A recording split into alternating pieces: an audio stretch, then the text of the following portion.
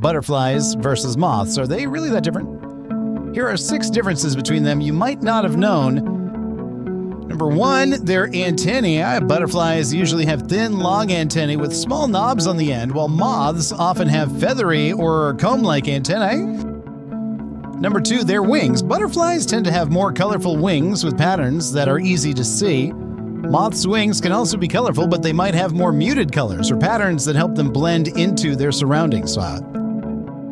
Number 3, their activity. Butterflies are mostly active during the day, fluttering around flowers and gardens, and moths, on the other hand, are often seen at night, attracted to lights or searching for food in the dark.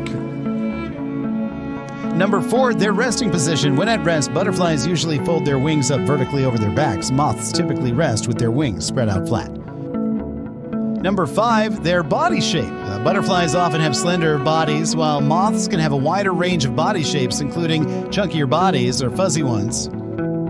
Number 6, cocoon versus chrysalis. When they're in the pupa stage, butterflies form a chrysalis, which is smooth and hard. Moths usually create cocoons, which are wrapped in silk and might have bits of leaves or other materials stuck to them. These are just some noticeable ways moths and butterflies are different. Never stop learning! If you learned something new, hit like and be sure to check out the Kids with Character channel.